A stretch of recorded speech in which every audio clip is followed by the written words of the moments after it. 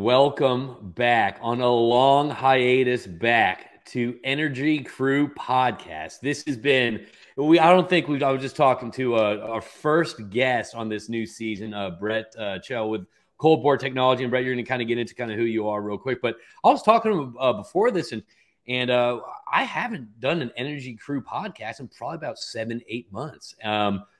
For several different reasons. But the main reason was I just, obviously, business starts getting busier, life gets busier. It also is one of those things too, where it's like me personally, I wanted to find some passion back into the Energy Crew podcast. And if I'm not passionate about it, what's the point in the end of it? So, so Energy Crew is kind of taking a new journey, if you will. It's we're going to be discussing people's passions. We're going to be discussing leadership's passions. What makes them tick? What are they spending more of their time on that they know they probably shouldn't be spending on, but they're just so engulfed by it? What is making them motivated to go to work? And I think this is important. I think passion, first off, I love how passions change. My passion today could be completely different next month or the month after that. So it's always evolving. It's always changing. And you learn something from someone's passions, because it's not that boring, stale, oh, my name is JP. I'm going to talk about that. My name is Brett. We're going to go over this today. It's passion. It's emotional. So I like that. And the last thing I want to talk about, the passion side of it. And obviously, again, you can tell I'm just rambling here, but it's also inspiring to people. I think when you hear about someone's passion, it's whether it's people on a podcast or whatever that is, there's a sense of inspiration that comes from that. So, Brett, without further ado, thank you for being the first guest on this. And again, I wasn't blowing smoke when I said this before we got on live. You were the first person I thought of to be the first guest coming back on to discuss passions of leaders and entrepreneurs and founders and executives and what's going on kind of in your mind, what's making you tick. So, Brett, let's kick this off, brother.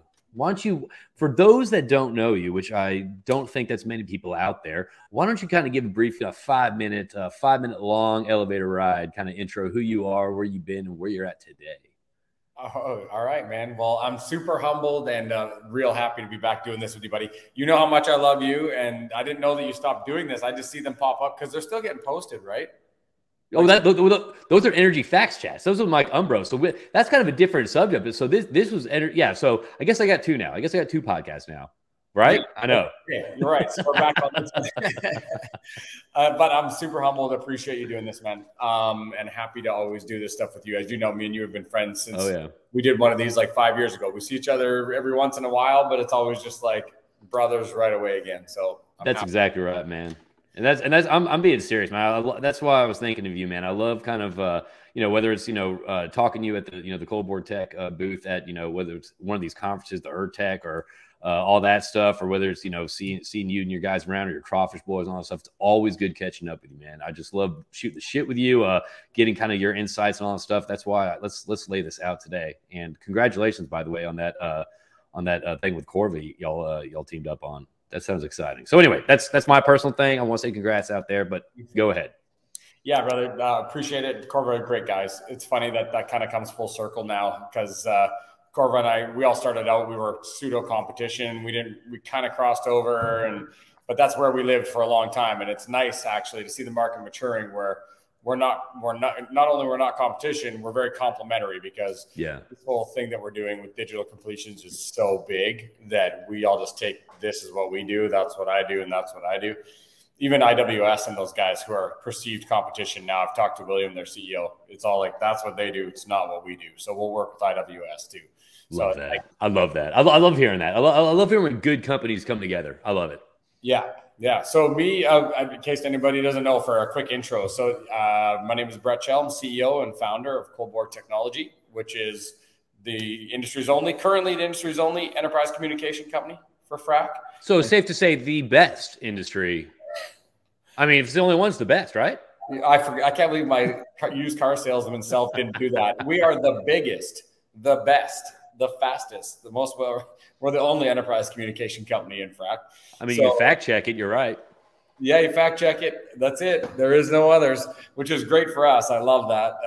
It used to be like where we're clear what we do now with our layer 0 and just basically being an adapter for all the services so that we're moving away from all the services not being able to connect and communicate on site to having an adapter plug them all in. And so for us to do that, be the only one in that space, I just love it because it allows us as an adapter that we plug everything in to be able to work with all these other guys that we're talking about, which is so much better of an environment than being like, you have to be like on edge because who you're talking to and they're your competition and you got to go after them and we got to, you know, beat them to something. I would assume that's kind of I would assume that's kind of exciting though, because it's like there's no playbook in front of you. You're kind of writing your own playbook on how this is going.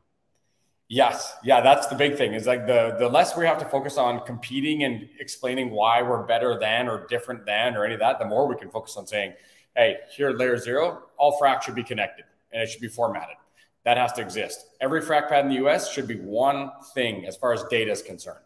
Right. Once that happens, the world is your oyster. We can connect and move and do anything. And so once you have that clarity, we can just focus on building the thing rather than, you know, a little chasing this and doing that and competing there. And it's just distracting, honestly. So when market starts to get more mature like this, it gets a lot more fun. Good. All right. So I interrupted you to throw the, so founder. Yeah, founder, CEO of an enterprise communication company for frac. I've been doing this 20 years.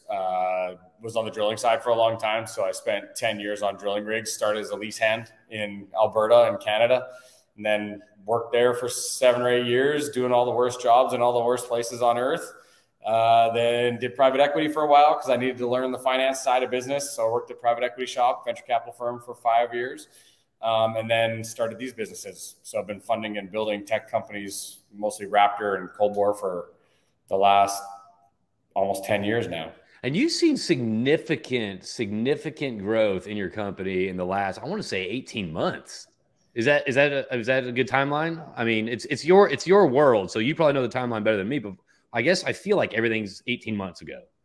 Yeah, that's for sure. When we came down, we had a milestone. Yeah, it's been 100% growth for the last 3 years, but 2 years ago, 100% growth was a small amount of revenue. Now it's in a significant amount, and then exponential, right? So yeah, we were 100, 130, 140 people now, so it's getting to be a sizable company for sure. Man, well, first hats off to y'all, which is also a pretty big headache. But I was gonna say, okay, so let's get into this. Okay, so let's talk about this. So what are you passionate about? I mean, in your current world right now, and what's going on in the Brett's life? What are you finding? What are you waking up in the morning for that you kind of, whether you want to solve, whether you're spending too much time at, or you're not spending enough time at, that's something that's kind of keeping you going?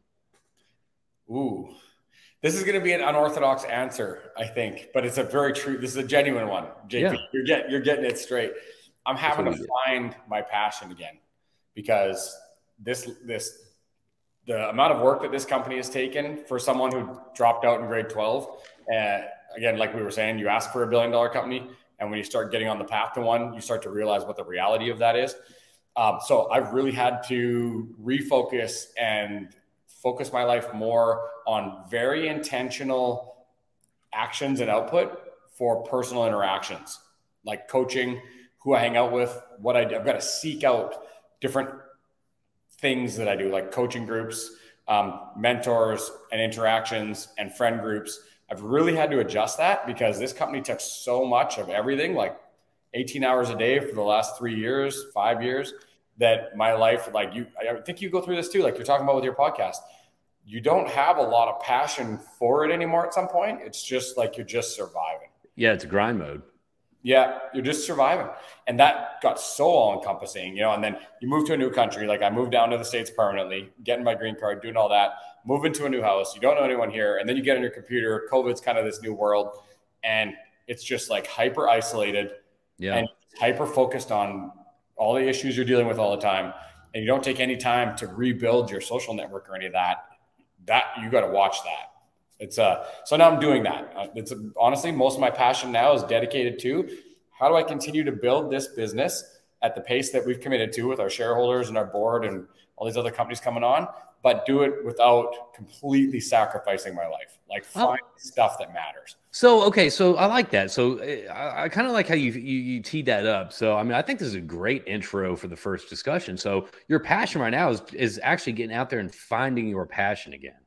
Yeah. Okay, so what feelings, I guess, did you have kind of leading up to this decision? Because here's the deal, I can relate to that. Look, not on your level. I mean, y'all are crushing it over there, but I can relate to the feeling of kind of like you get down on it and you focus, and you're like, then you pick your head up, you're like, wait, is this fun anymore for me? Is this motivating for me? Am I waking up more stressed than excited? So, what feelings, I guess, were you going through? I guess when you realize, like, look, I got to do something, otherwise I'm gonna get burnt out and who knows what the effects of that is. Yeah, it was like straight up exactly what you said. Like I woke up with, I had just like a knot in my stomach. I thought I had like issues. I was going to doctors to get like pains in my sides and stuff like that. I'm like, I think I pulled something, and it's, Okay. I'm actually like physically going through stuff. I wake up like there's no passion, there's no nothing. I just get up and be like, today it felt like I had to survive again today. You know what I mean? I'm Did like, you feel a certain level of numbness? totally. Yeah. I don't. Like you weren't excited, you weren't upset. It was just like, okay, let me just survive the day.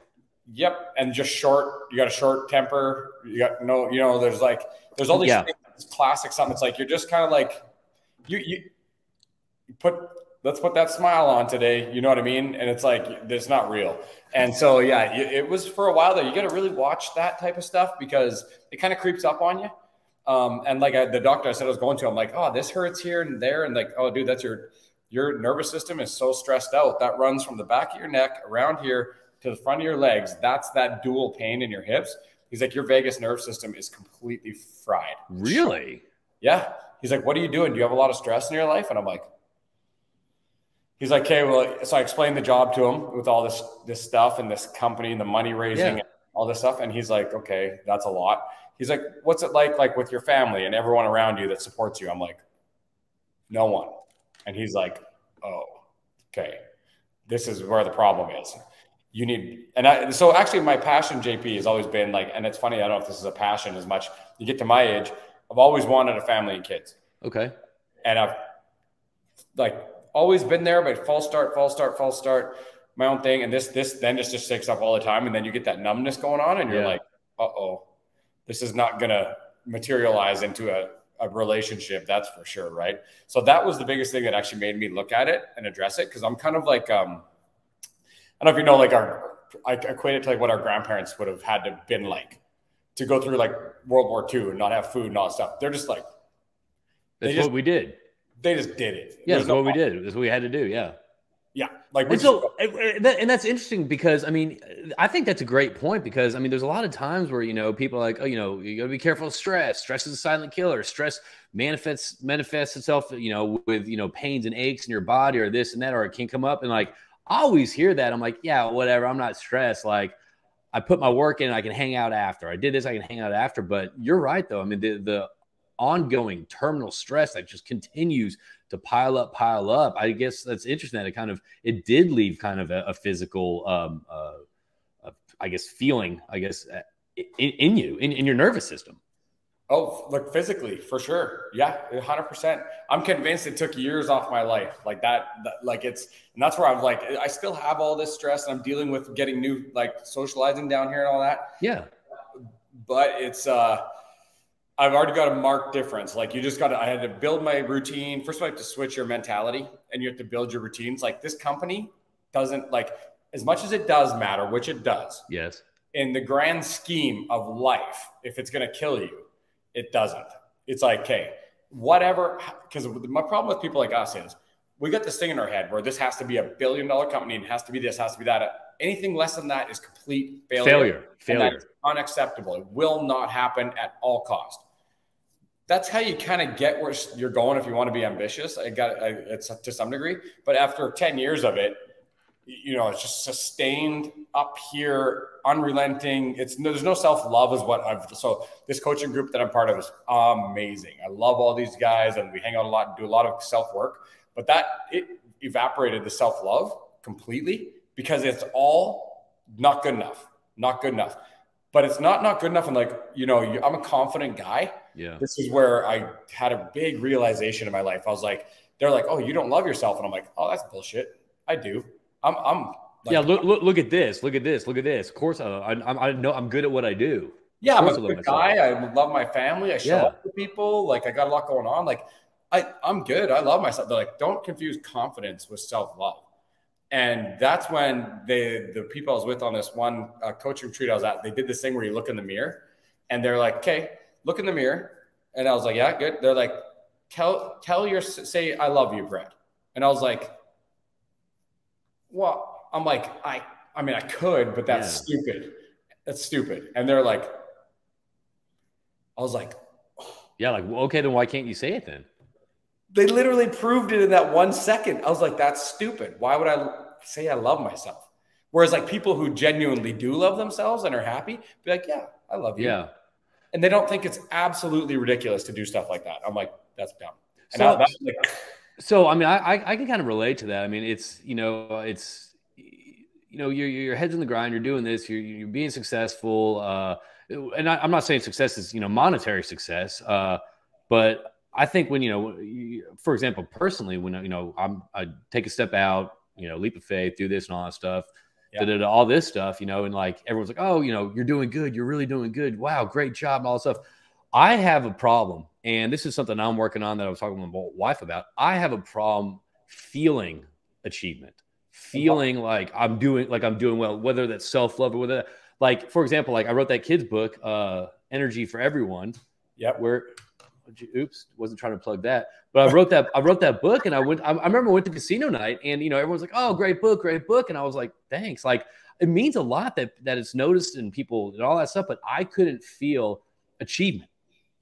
And I'm working through that now. So I love how you're bringing this up. Well, and so a big thing with that is imposter syndrome, which I'm sure you've heard of before, right? Yep. And the other big one that was brought up to me, because again, back to this self-love thing, it's all rooted in self-love. And this sounds very hippy-dippy. Trust me, I wasn't this guy before, but it is very real. Because, we set this bar of what I'm going to achieve. And until we get it, it's not good enough. Yeah. Right? So it's fine. That seems like the right thing for ambitions. Till I get here, it's not good enough. Yeah. That's ambition. Well, ambition gets blurred real fast with beating the shit out of yourself.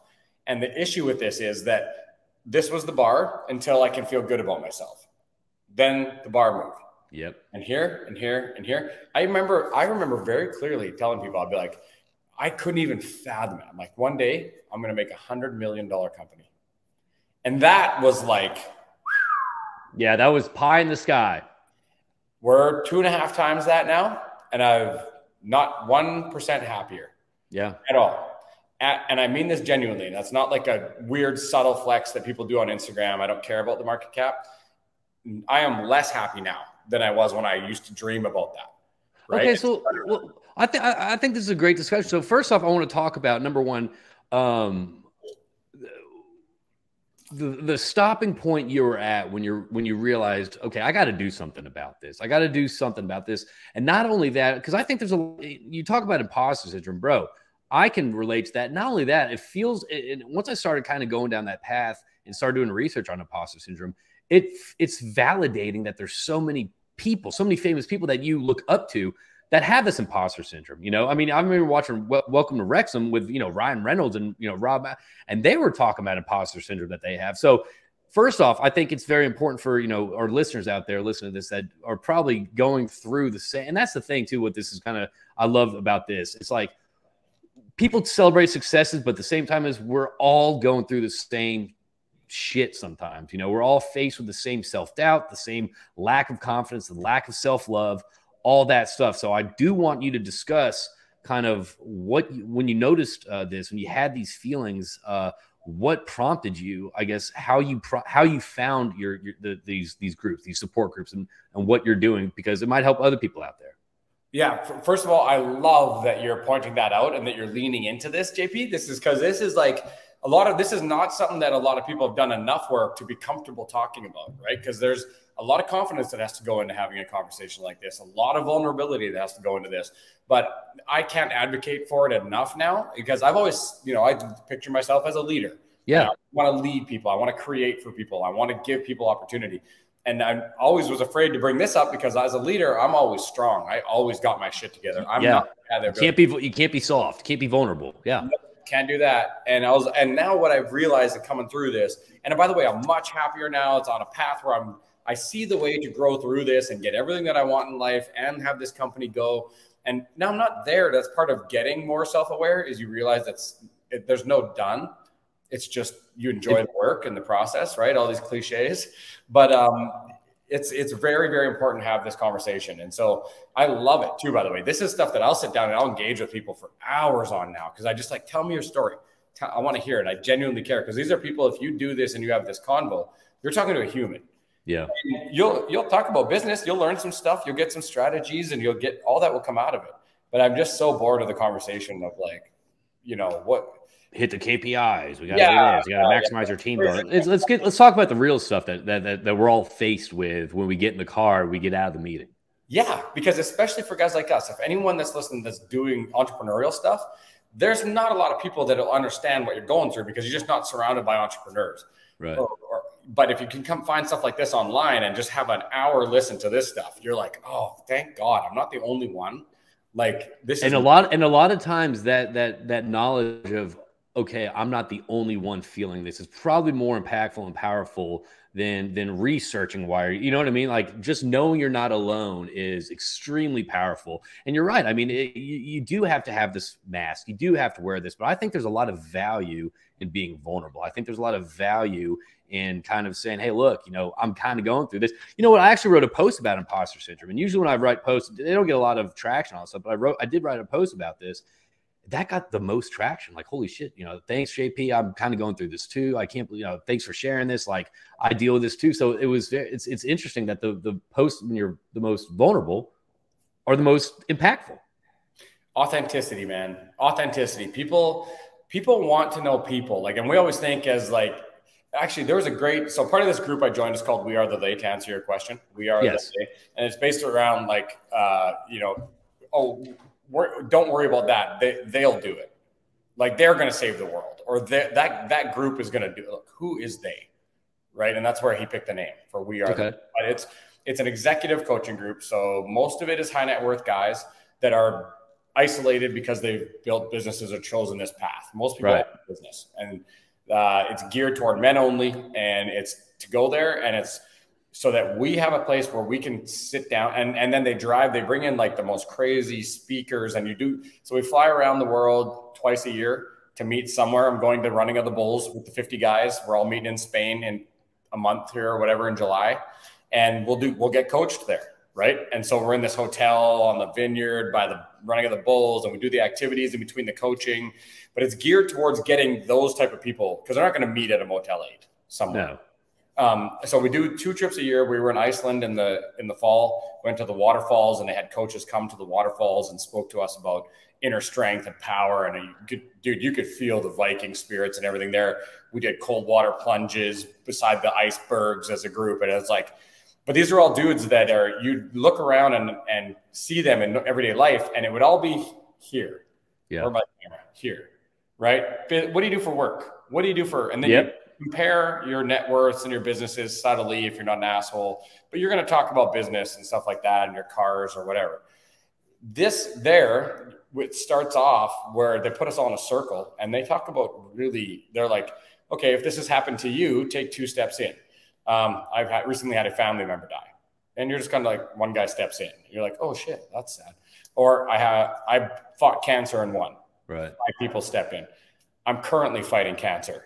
One guy steps in, and then all of a sudden, like, that hits. I got chills, dude. That hits. Yeah. Yeah. And it's just this exercise where they talk about sexual abuse as a child. Half the people step in. Now all of a sudden, the guy who's a billionaire, who, when I went in the room, I knew there was a couple of billionaires in there. And this is what I'm doing, like a dickhead. I'm like, which one? You're sizing them up. It's human nature. Yeah. Yeah. I'm like, which ones do I like as friends, and which ones are the billionaires? And I'm assigning value to all these humans, right?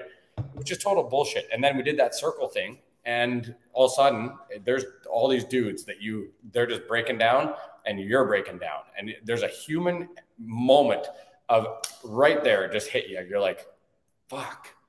You're like, this is what I'm missing in my life, because I'm not living in this authentic way of trying to connect with humans. I'm so trapped in the shit that doesn't matter. Like, is the company going to be worth $1 billion? Who cares? Maybe, maybe not. Yeah. Like, plus your company will get to 1 billion faster if you're not destroying yourself, worrying about 1 billion, and you're just creating value for humans and giving them a place to thrive and succeed, right? So it's just this whole thing where, I'm very fortunate to have joined that. We do that 2 trips a year around the world. And then every quarter we meet up somewhere in the US. So we all fly to and do a 3-day, like usually it's in Sundance or around the Utah area. But we've gone to California, Arizona, and they rent a big house with a pool. And then like Tony Robbins' right-hand guy comes in and spoke to us for a whole day and did exercises. And then we'll do like physical things where we jump out of a plane or they. Yeah, I was going to say, mention that because I have seen, this when you've gone on these retreats and all that stuff, obviously following on Instagram, I've seen your stories and all that stuff. And, you do small little snippets, maybe 30 seconds of these, 3-day retreats and all that stuff. And the stuff I say, first off, I'm going to pass on that because y'all are rucksacking pulling 18-wheelers up incline thing. But no, it's crazy. You got these huge jack bald, like Navy SEAL cats up there. And like, they're talking about some of like the most like vulnerable, like sissy stuff out there. But it's so true though. It's like, I don't care how, big, strong, much of a leader you are, how much your company's worth. You're still a human and you're still going through some shit. Those guys, man, the Bedros Keuilian, like, I don't want to plug anyone else on here, but that guy, damn, man, those are the guys you get around. You just realize you're like, there's a bit of a poor me element to being stressed. Because you're like, oh, I've got the craziest workload. I've got the craziest, like no one would understand. This is too much. I bear so much, right? And then you go see those guys. Those guys are, one of them there was literally on the helicopter that went in to get Bin Laden. They're SEAL Team 6. They're the hardest of the hard. This group brings in the hardest of the hard. And those guys are like, it's a crazy experience because it's compassion at the highest level. And you can see that they care more about you because they're paying attention. There's an element of like that, again, back to the bullshit of normal life, but they are not there they're driving your ass into the dirt, right? And it's like, this is all Navy. This is not for people that even think they want to screw around with a weekend thing. And so what is the goal? Okay. So you dive in, you do this. What is the goal of this for you? This for me is to reconnect. To reconnect with what? The people, the human element of life, like vulnerability, spirituality, love, empathy, the things that I just shed for 10 years to focus on this computer screen and a fake goal. Like, this is, again, one of the big things that I learned about that I suffer from is destination anxiety. It's that bar, or like, I'll be happy when. I'll be happy when. And you never get to it. It keeps on getting kicked down the road because you're right. Once my company's $100 million, it's like, oh man, $1 billion, $10 billion. Like, that's a great point. During this whole process with you, I guess when you first, got there, and I guess actually to today, because it seems like this is still an ongoing self-realization. What's been kind of some of the most uncomfortable parts for you that you feel like sharing, and kind of what, because I usually find this, the reason I'm asking this, I usually find the most uncomfortable things that you're faced with, whether it's about yourself, whether it's about your relationships, whatever it's about, it's usually the most value hidden there. You have the most, it's a little nugget you can learn probably the most from. What's been pretty uncomfortable for you that I guess you couldn't have seen yourself facing this?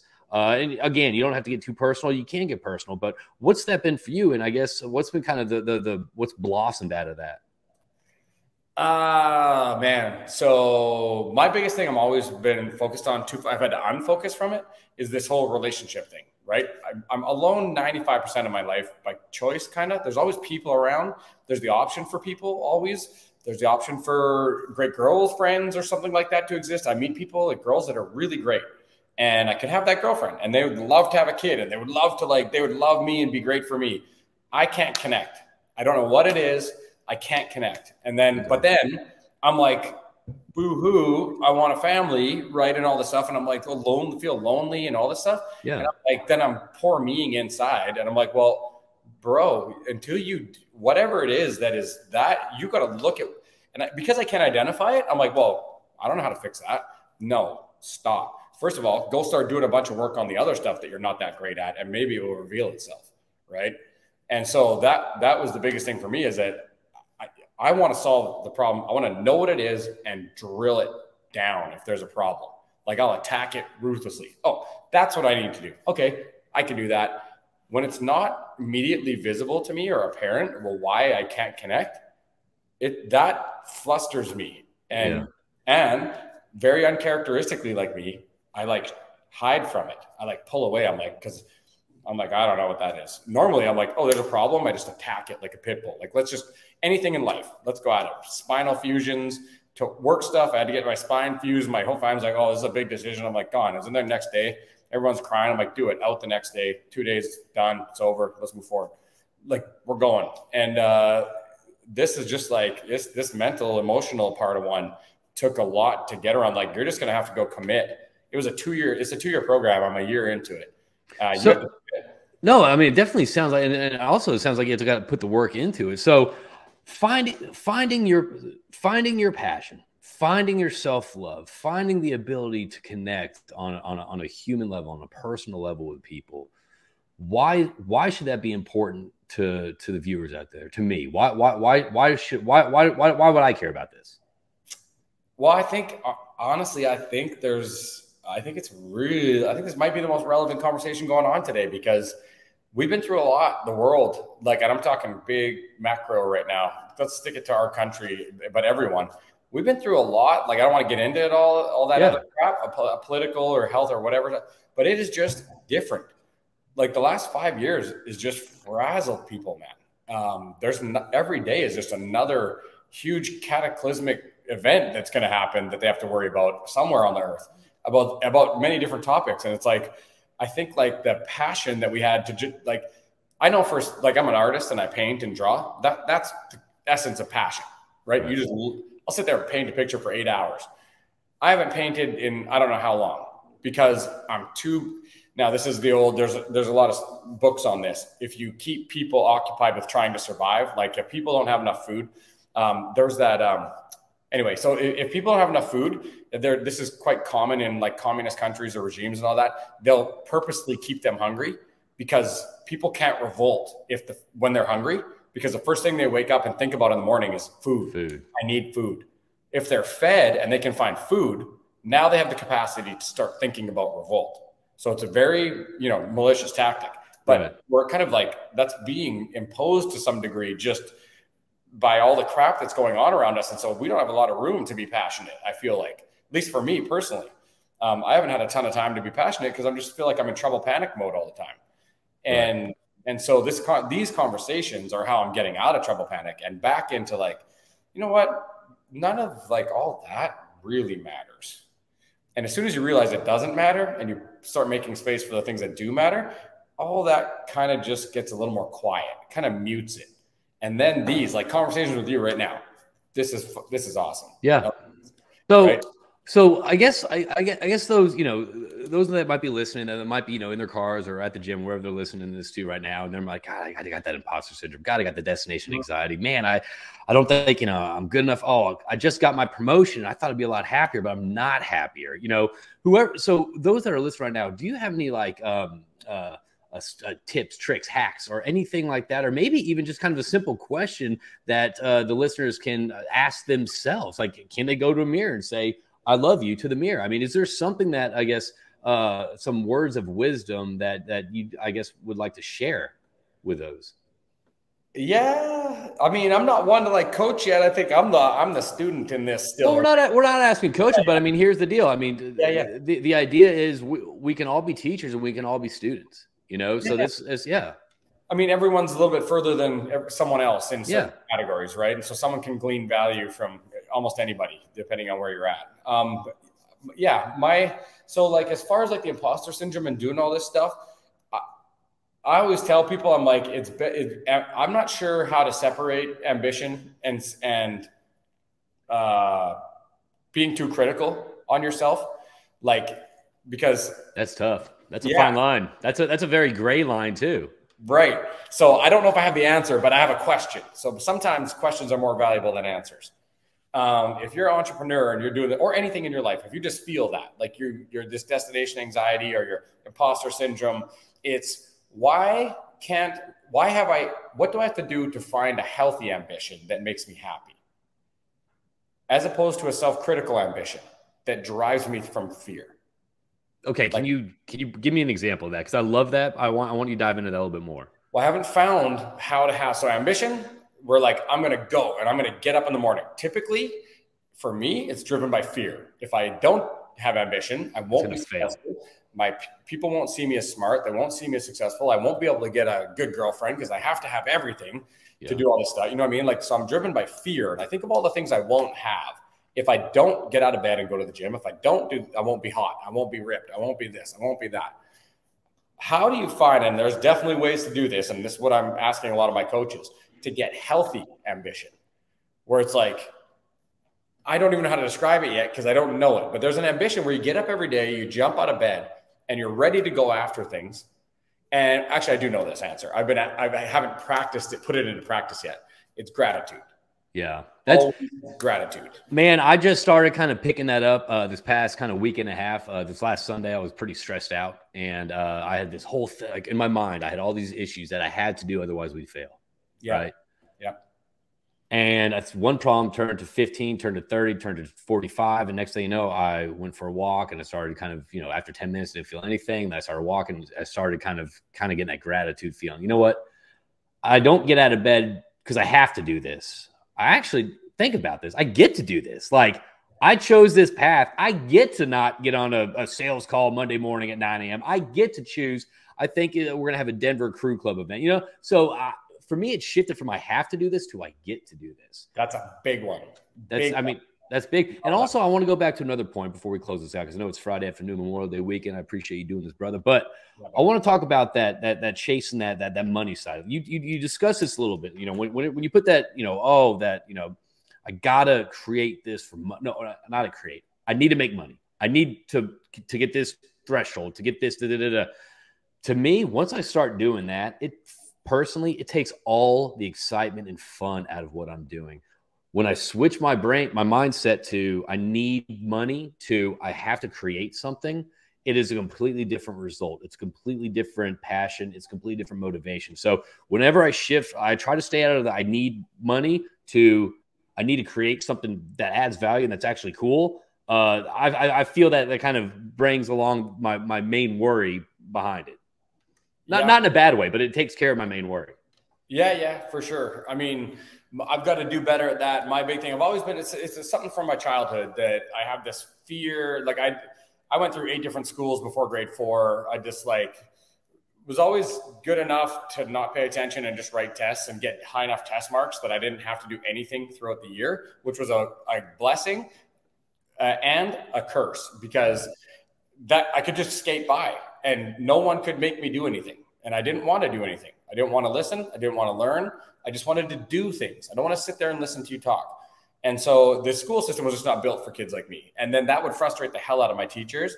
And they literally expelled me. I was like, it's crazy now. Think back to the 80s. It's like a grade 1, grade 2, grade 3, like how little those kids are. You're expelling them because they can't sit there and listen. Like, that's your job. I think back about it, I'm like, God, those schools, I would have kicked their ass. But the whole grade 4, I spent sitting in a piano box. I don't know if I've ever told you that story. Or sorry, a fridge box. So you buy a fridge and it comes in a box. My teacher couldn't handle it. And that was the last French school in our city. So I couldn't be moved. So he just put me behind the piano, and then I would come in and he'd take the box and put it over my desk. The top was cut off so I could have light. But the whole year I sat in it until my mom came to get me because my grandpa had been in the hospital. And she came in and said, "Where's my kid?" And they're sitting in this box in the back for the whole grade 4. And so I have this thing where I think that a lot of whatever happened there drives me now that I must have freedom. Yeah. I cannot have I don't want anyone telling me what to do. I don't want anyone. You don't want to be in a box, literally. I don't want to have to go to a job. I don't want to have to be in a building. I don't want to have to do anything that I don't want to do. And it's an intense, traumatic thing from my childhood that drives me. And that, to me, like, the money is the money. There is an element of that where that will validate me that I've still got to get over. Like, a $1 billion company there. I'm the smartest. Probably to do with the school too. Because I'm like, I wasn't the best student. I got 51% always. I'm like, how much do I need on this test to get 51 and get out of here? They're like 83. I'm like, great. 83 is what I'm going for on this test. 51. I'm out of here. Now it's like, I got to make that billion because all those kids have got 90s and we're supposed to do so. Like, I'm going to show you that those guys still got jobs at some, they're making light switches somewhere, and I'm making $1 billion company. So it's a bit rooted in ego and money, which has to, for self-validation, but it's mostly freedom. But I think that, I mean, I think bringing it back to the child, and obviously we're not going to get into this, but because we're coming up on time, but I think bringing it back to the childhood thing is I think everyone deals with shit from their childhood, you know, whether it's traumatic, slightly traumatic, parents not picking you up on time, whatever it is, it does create some sort of personality thing, some sort of thing up here. And I think, you know, I'm trying to go through that right now. And why can't I feel achievement? Why can't I feel success? So I'm kind of diving into that too. So I do appreciate you bringing that up. Yeah, man, that's a whole different, that's another one. We'll do another one. We can get into that because I found that all the stuff I realized about my childhood came from talking about other people's childhoods with them. And while they're talking and they're talking themselves through their traumas and in their context, I'm like, oh, I can see myself in that. Like, and I had that realization, like, oh shit, that's what I was doing. Yeah. Right. And so it's so good just to have, I'm open to it anytime. Like, I dig it, man. Yeah. Well, Brett, I want to thank you for obviously taking the time and being vulnerable and having these conversations. There are conversations I think that you and I discussed that should be happening more. And I just appreciate you being just, you know, candid about everything. And man, I just look forward to kind of round 2 or me getting on the cold bore tech thing that we're going to set up. Let's do it, man. I'm telling Daff, we've been going through a crazy amount of stuff here lately, like a restructure, a financing that's getting done in 9 days that took 12 months, big commercial partnerships with Corva and some of the pressure pump. But my goal is to finish and get this consistent podcast up. And I do my work stuff, which is all the cold bore stuff. Yep. But this podcast is going to be people. I don't care. Like, we'll talk about work if we want, if it's relevant, great. But this is going to be about people. It's going to be like this. So I dig it. I get that thing running, man. Me and you will just bang them out. I dig it, man. Let's do it. So I guess, man, I appreciate you coming on. I thank you for being the first guest on this new round. And I really do. I always find value in our conversations, man. I really do. I think, you know, where you're coming from, you are coming from a place of kindness. You are coming from a place of empathy where you do want to help people.